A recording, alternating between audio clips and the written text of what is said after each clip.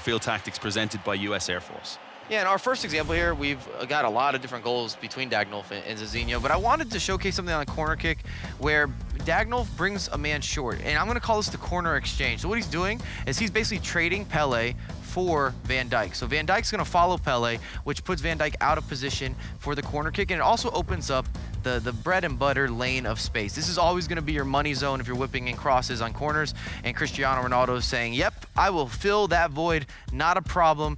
And Dagnolf is able to get this goal, and it's a lovely header, beautiful finish into the back of the net. But it was all about being able to make that exchange where you had Pele, who's no longer in the box on the offensive end, but you took Van Dijk out of the defensive situation there. So he's no longer in the box winning those headers, and it's obviously a converted opportunity. And then we're looking late here. This is the last goal from Dagnolf that got him into the penalty kick matchup towards the end. And I want to showcase just the value of the drag back. It's one of the most commonly used skills, and I would highly recommend having this skill in your arsenal. You need creativity, especially at the competitive level. You're going to see Hullet versus Hullet.